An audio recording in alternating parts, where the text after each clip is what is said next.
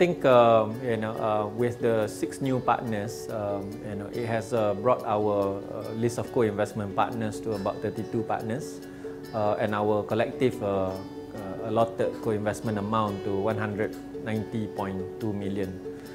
This shows an improvement in a sense that there are still co-investors that are very interested in co-investing with Cradle into Malaysian startup deals. With the new 6 partners, each of our partners actually bring their own value add as well as their expertise to the ecosystem. These are mostly seasoned entrepreneurs as well as seasoned investors. So we're hoping that with this, more companies will be funded as well as for Cradle to actually learn more about what the ecosystem needs and as well as what the investors can actually bring to the table and how they can actually value add to the startups. The plan for 2017, Cradle is looking into direct investment. When we first started in 2003, we've been doing grant funding, and starting from 2014, we actually started with our co-investment.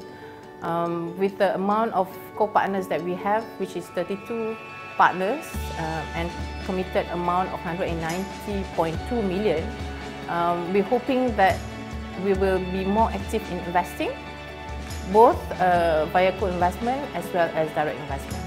The good part is that we will be diversifying our grants program. There will be